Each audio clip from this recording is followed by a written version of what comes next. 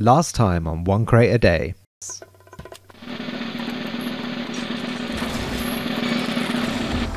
Another one! Third day in a row. It's crazy. So as usual, we'll be unboxing Crate 103. Hopefully we can pull one of the valuable items such as the damaged dealt part, which is worth about £10, or the sandwich, which is worth about £15. Or if we're lucky, we can get an extremely rare unusual hat, which can be worth hundreds of pounds. But yeah, with that being said, let's roll the drums. Well, let's go.